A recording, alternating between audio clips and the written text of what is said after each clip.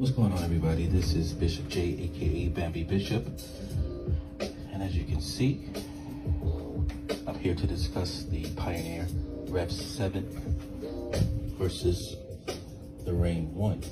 So welcome to Bambi's DJ Corner. So right now, these are the hottest controllers, or some of the hottest controllers in the game. And ironically, I was able to get my hands on the Rane One as soon as it was released. Now, the Rev 7 over here, right now, is a little bit difficult to get your hands on because of limited supplies. And according to the manufacturers, there is a chip shortage. So most of the time when you try to get these, they are on back order. And as soon as they come in through distribution, they are already out the door. But that's not what we're here to talk about. We're here to talk about some of the likenesses and some of the differences. All right, so let's get it into it and break it down. All right, so starting with the Rev 7 over here. The Rev 7 is a very intuitive controller. It is a 2-channel controller. As you can see, the mixer in the middle is based off the DJM, I think it's the S5 or S7 mixers. And the differences between the Rev 7 and the Rane One over here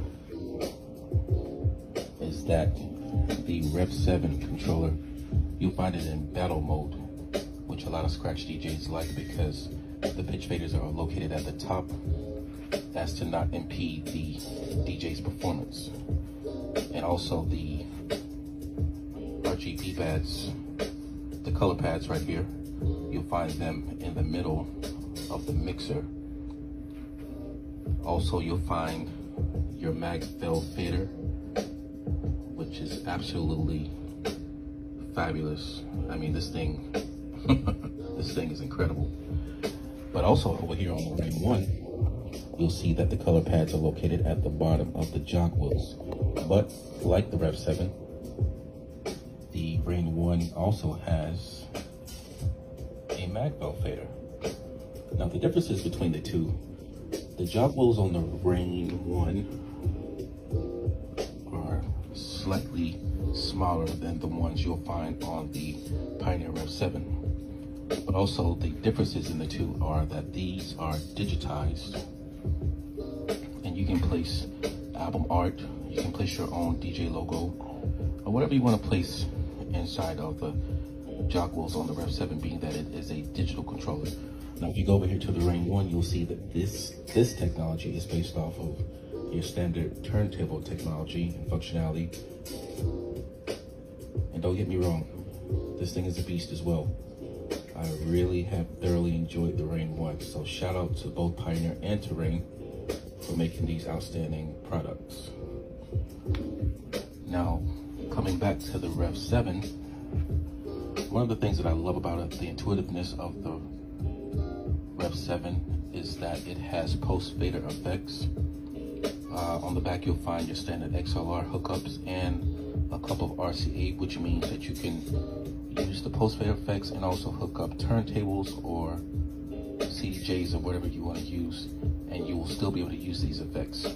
Now, the major difference with the Rane One, the Rane One, is that the effects are not post-fader, and you'll have to tweak them inside of whatever software you use, such as Virtual DJ or Serato.